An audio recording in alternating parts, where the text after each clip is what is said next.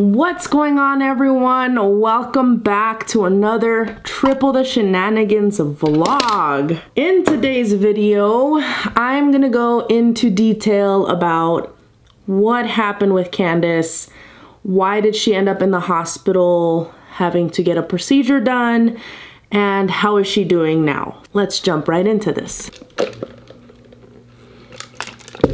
A lot of you have been asking what happened. Is she okay? Why is she in the hospital, basically? If you saw my story on Instagram, you saw that we were at the hospital. Candice was getting a procedure done and there's like zero explanation as to what was happening. So I asked Candice if this was okay to share, to give you guys the details, and she said it was fine. But shortly after we all had COVID, she had her monthly and it was extremely irregular.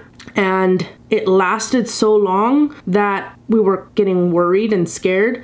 So we scheduled an appointment with an OBGYN. So she hadn't been to an OBGYN in a while. Actually, excuse me, since the kids have been born, at least she has not seen one. So at least 3 years. So we're like, let's go get you checked out, make sure everything's okay. We went and explained what was happening. And the doctor was like, okay, let's take a look and let's figure out, let's get to the bottom of it. Well, right off the bat, the doctor mentioned that she has a thick endometrium lining, which is not necessarily normal. And that could be an indication that there's something else going on. And so I had mentioned in previous videos that we had kind of like a cancer scare. Well, that's how it started. They scraped her uterus from the inside and they sent it to the pathologist or whoever does that. And thankfully that came back as nothing scary. But in that process, they also found what they call polyps, which are little balls that stick to like the wall of the uterus on the inside. And the doctor didn't know if it was one, if it was many, and what exactly was causing that irregular monthly.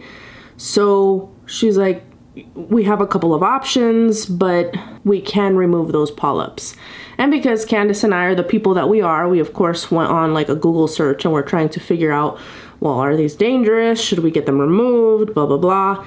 And to make things safer in the long run, we were like, okay, let's just get them removed. It was a really simple procedure. It was called a hysteroscopy and a DNC, I believe, something about like scraping the inside of the uterus to make it clean. They look like little clear bubbles. They're like stuck on the inside of her uterus. So they went in there with what the doctor explained as a camera that has little chompers at the end, and then those chompers like remove those balls or whatever. But it was extremely fast. It was a very fast procedure. The procedure itself took 15 minutes, probably less. It was like a ton of hospital waiting time, like waiting to be called for registration and then waiting to get called back into the pre-op area, and then the actual pre-op where they're, taking her vitals and talking to everybody and signing consent forms and doing all the hospital-y stuff.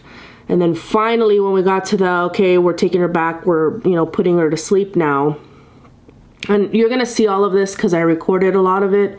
But I literally left Candice's side, went to go get coffee because we hadn't had breakfast or had anything to drink because Candice couldn't have anything to eat or drink. So I left really quick to go grab a coffee. I came back, and while I was in the car getting ready to go back inside, the doctor had called me and said, hey, everything is over. She did really well. She also had to be put under, so that's why we had to do it at the hospital, but otherwise it was a very minor procedure. There's really no recovery time other than the fact that Candice has been extremely crampy. Rightfully so, they scraped her insides, right? She's been really crampy, and then she was like woozy coming out of the anesthesia, super groggy. That's what really affected her the most. But yeah, that's pretty much what happened. I'm gonna let you watch the little bit of footage that I did get of us waiting and us, the actual surgery day or procedure day. So yeah, enjoy the next few clips, and I'll give you guys an update at the end.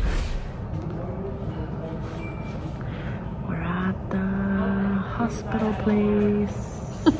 Hospital place.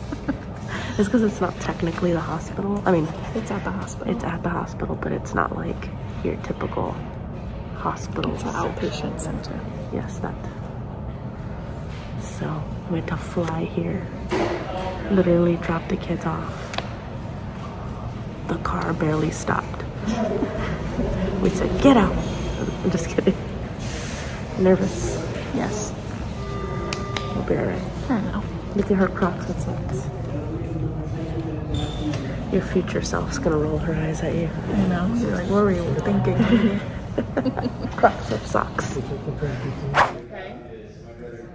All right, so I just need your initials there, and then I'll get your arm down. And you're going upstairs with her, correct? Cool hat. Lucky number 13? That's right. It's my birthday. It is. Lucky number 13. Oh, look at Friday the 13th even. Oh. It's meant to be. Yeah. Good thing Kylie's not here. She'd be off. Oh, I know. Yeah. She's so superstitious. She is. Have you seen the doctor yet? No, she hasn't been in yet. I feel like we're back at your pregnancy appointments. I know. I just need to. You just didn't have this get up. You didn't have this get up when we would like wait at the ERs when your blood pressure was spiking. No, that's what I'm saying. I just was sitting there with my clothes on. Yeah. And we're just monitoring the heart, my blood pressure for every 10 minutes. Yep. Just you and this guy. That's it. Candice Q. We have the same initials. Yeah.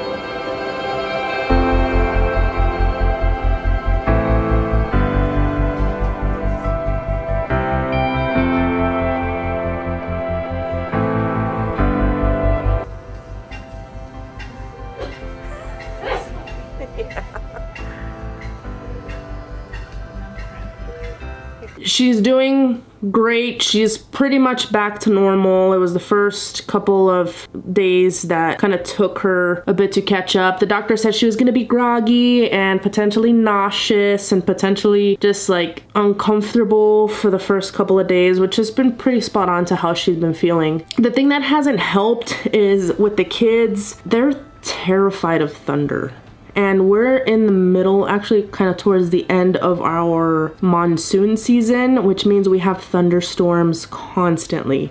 So with our luck, of course, the thunderstorms only ever happen at night, and we've lost power a couple of times, which means their sound machines turn off. They pop up thinking it's time to wake up. They hear thunder, they freak out. So we've been struggling a lot with that. So on top of Candice not feeling great after her procedure, and then the kids not sleeping, and we're just extremely sleep deprived, and we're trying to like do our best at keeping up with them and keeping up with our day-to-day stuff, and it's been a challenge, but all is in the rearview mirror because it's all over and done with. So all is good, everyone's healthy, everyone's good, we're relieved. So hopefully it's all uphill from here. But thank you guys so much for watching this video. Thank you for being so invested in our family and with our well-being and making sure that we're all okay. Thank you for all the messages that we received. We really appreciate you guys so much, and we love you. So thank you. We'll see you on the next video. Bye.